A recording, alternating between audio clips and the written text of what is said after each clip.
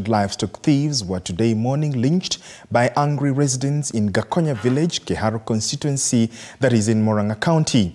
The residents, who have been carrying out night patrols due to an increase in insecurity, stumbled upon the suspects in a lorry with 4 cows suspected to have been stolen and confronted them.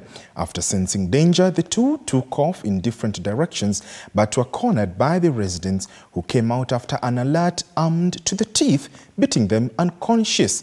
The angry residents cut up the suspects with machetes and clobbered them with rungus, accusing them of being part of a well-organized gang that was stealing their cows and goats and slaughtering them for sale to unscrupulous butchers in Kiambu, Murang'a and Nairobi.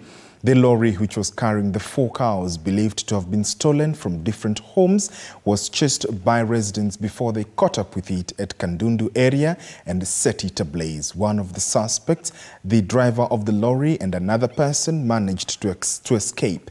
Murang'a East Sub-County Police Boss Mary Waku, confirming the incident, said they have launched investigations into the matter.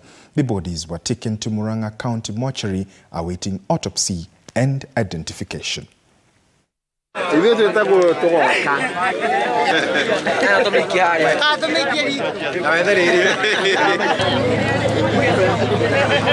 Ni ng'ombe wangu alikuwa imeibua usiku. Nilisikia mbwa akibweka kutoka nje, nikakuta ng'ombe ameenda.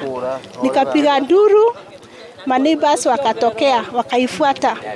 Mahali walifuata, walipata gari lenye ilitoka mahali pale na ng'ombe wangu tayari alikuwa ameenda.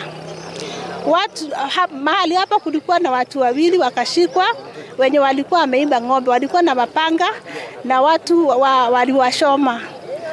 Ng'ombe gari ilienda, alafu wakati ilirudi, wenye walikuwa wameitambua wakaiona. Gari lenye lilikuwa limebeba ng'ombe likafuatwa.